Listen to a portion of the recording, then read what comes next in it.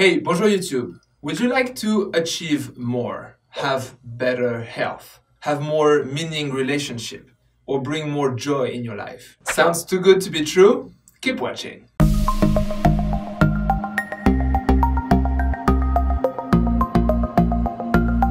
Hey, I'm Hugo and I help busy entrepreneurs and managers be more productive and be back in control of their own time. And once again, we are with Dr. Chelly.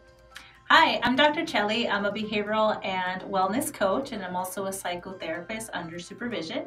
And what I do is I help people get unstuck and take committed action towards their life-altering goals. So, what are we going to talk about today, Dr. Chelly?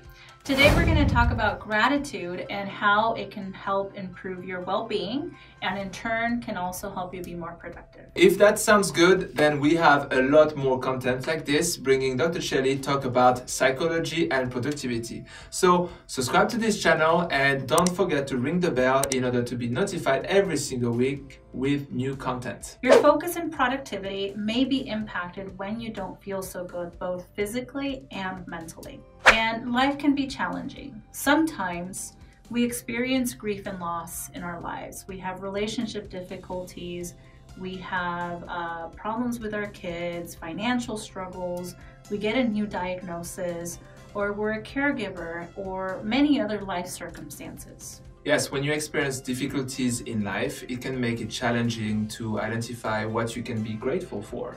And it may affect your productivity at the end. Did you know that expressing your gratitude can actually improve your productivity and your well-being? So gratitude is defined as the quality or feeling of being thankful, and it's also a readiness to show appreciation for and to return kindness. And there are some researchers, there's a research study by Wood, Froh, and Garati in 2010 that suggests that gratitude is an orientation to life. And this is where we notice and we appreciate the positivity in the world. Research also documents the positive effects of gratitude and its impact on our emotional and physical well-being. Gratitude can improve our mood, it can improve our physical and mental health. And in addition, when we express gratitude, it can lead us to have better relationships with others, such as our loved ones, our clients, our colleagues, and our peers. For those that may struggle with symptoms of anxiety and depression, gratitude is a great way to practice breaking that cycle of automatic negative thinking, and it can help promote positivity in your life. So when you say breaking that cycle, is that reversing that momentum from a vicious cycle to a more positive cycle? Yeah, so we can reverse it or we can just kind of stop it. So if I'm having an automatic negative thought that just comes super quick, because that's how our automatic thoughts come, both positive and negative, I can intercept that process with a thought of gratitude. And then I can start reframing my thoughts, is what we call it, so cognitive reframing, into something more positive. So for example, you and I could experience the same exact event, and you can experience it as a very, very negative thought process, like, oh, why did this happen to me? You know, this is terrible. And I could experience the same event and to say, wow, that was a really powerful event. What can I get out of this? Wow, I'm grateful that that happened, because now it helps me be more mindful of, you know, how I interact in life. Yeah, everything is about perspective. Yeah. And as a lot of people say, and I completely agree with, like, you cannot control what happens to you, the events that happen to you, but you can control your reaction to it. So everything is about perspective. Yeah, I can choose how I want to respond to something. Maybe I'm not prepared in the immediacy of it, because there are things that happen that can be traumatic, and so we go into our automatic response, fight, flight, or freeze. But then I can choose, once I have time to process it, I can choose how I want to respond to that. And when the quality of your life and your well-being improve, it makes you more motivated and also more productive at work or in other areas of your life. So the key here is to make a daily habit of expressing gratitude.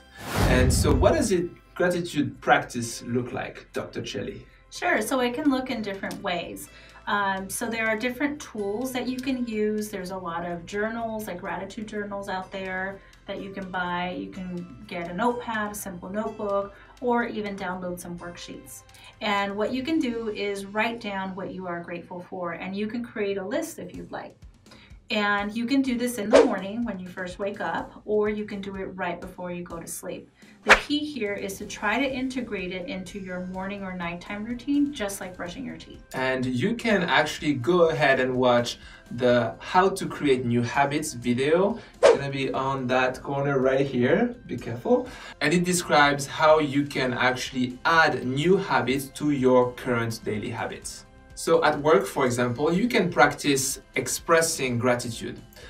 For example, when you are entering the building, you can tell yourself, I'm grateful for, engaging in a meaningful work that allows me to provide for my family and to pay for my needs. And you can also practice thanking colleagues for things that they help you out with. You're welcome. So if you want to try something more fun, you can try a gratitude jar or a shadow box.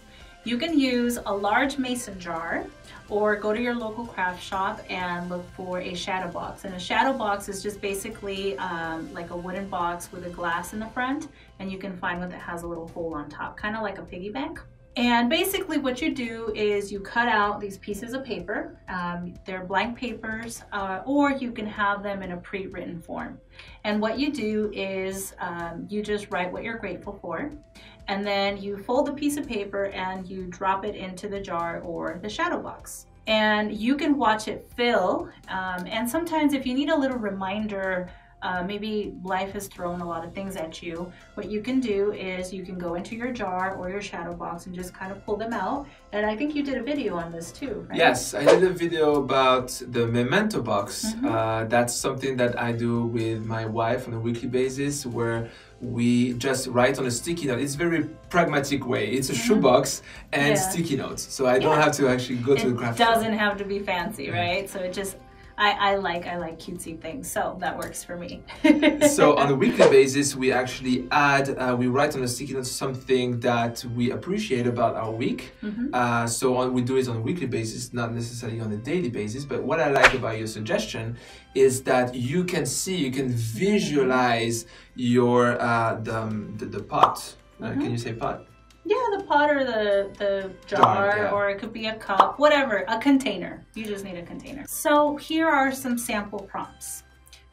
Something I accomplished today, 3 friends or colleagues that I appreciate, and something that made me smile today, like recording this video. Thanks everyone. I hope this was helpful. We hope this was helpful. And we hope you will start or continue expressing and cultivating gratitude for better health and productivity. So Dr. Chelly, where can people find you? Sure, so I am on social media, so Facebook and Instagram with the handle Ganas and Go, and you can also find me at ganasandgo.com. Don't forget to subscribe to the Time Flies channel and see you next week. Thank you, merci, au revoir. Gracias y hasta pronto.